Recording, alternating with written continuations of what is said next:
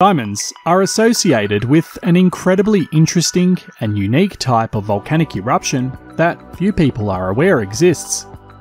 And the magma itself is sourced from a depth far deeper than magma that's utilized by any other form of volcanic eruption. They're also very rare, and they don't necessarily always carry diamonds up from deep within the earth when they erupt.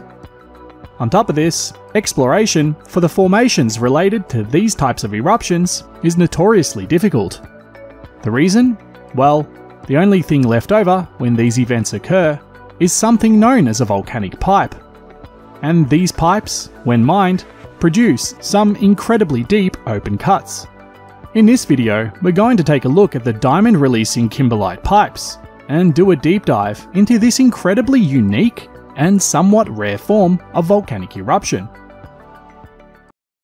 The rock known as kimberlite was named after the Kimberley region in South Africa, a place that is notorious for carrying world-class rough diamonds within its soils. In 1905, the largest diamond that the world has ever seen was mined in South Africa. The Cullinan diamond was a massive gem-quality rough diamond that was cut into different gems of various sizes. So kimberlite pipes are a type of volcanic eruption, and they literally break all the known rules in volcanology. As previously mentioned, these types of diamond-forming eruptions are quite rare, and they have the ability to be extremely explosive, but yet they aren't fueled by a high silica magma. Instead, it's the opposite. They are fueled by magma that contains barely any silica, and this magma travels an unbelievable distance to finally reach the surface, where it then erupts forth with little to no warning. On top of this, it doesn't form a magma chamber before it erupts. It literally just shoots up at a ridiculous 250 kilometers an hour, like a rocket originating from the Earth's interior, allowing it to reach the surface in 2 to 3 hours, depending on how deep it is originating from. And it's the only type of volcanic eruption that has the ability to pass through a region of the lower lithosphere called the Diamond Stability Field, which is an area of extreme pressure, where carbon that has been subducted from past ancient subduction events can encounter enough pressure to turn them into diamonds. And because of this, it's the only volcanic eruption that has the ability to pass through this field during its ascent, where it sometimes carries these diamonds with it to the surface. The diamonds that were mined in South Africa came from an ancient kimberlite pipe that erupted 1.18 billion years ago. The magma that carried these diamonds is thought to have come from the mantle transition zone, which exists at a depth of between 410 to 660 kilometers within our Earth.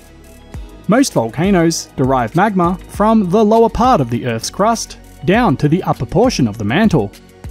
Kimberlite, on the other hand, originates far deeper than that, and as a result of this, the chemistry of it is completely different to what we normally see in explosive eruptions. So when these eruptions do occur, like anything else, the magma that was released solidifies, and then these rocks begin to erode, and as they do, they shed diamonds, which slowly, over time, travel towards any nearby creeks or rivers. And this is how alluvial diamonds are found and mined in present day.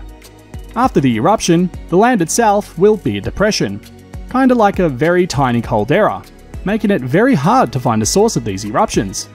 In general, it's thought about 6,400 of these pipes exist, but only 900 of those actually carry diamonds, and of those, only 30 are actually profitable enough to mine. So the diamond fields located at Kimberley in South Africa were found in weathered kimberlite, and it was referred to by the miners as yellow ground, because of the yellow colour that it had in its weathered state. When these shallow deposits were finally exhausted, the miners began to dig deeper, finding less weathered and altered rock, and this rock had a blue colour to it, and was thus referred to as blue ground. Blue ground kinda sucked though. You had to run the material through a rock crusher to extract the diamonds, whereas yellow ground was so weathered that it was easy to break it apart and extract the valuable diamonds within. So kimberlites are a type of ultra-mafic rock. These aren't ridiculous sized supervolcanic eruptions. They are small, but very explosive. So if you were near one when it happened, you'd know it. But kimberlite eruptions can be effusive or explosive. It just depends on a number of factors as it ascends. After these events, the solidified kimberlite pipes that were utilised as a conduit for the magma to ascend show just how deep these pipes can go when they're mined. And carrot-shaped mines that are chasing these volcanic pipes could theoretically follow it down for about 300 kilometers if it was physically possible. So this is kimberlite, a very strange and unique type of volcanic pipe that carries a strange type of magma and has a bafflingly different style of erupting. It's mind-blowing to think that these events can transpire in as little as a few hours, and how even though these eruptions were short, they were far more powerful than many volcanic eruptions that have occurred in recent history. Thanks for watching.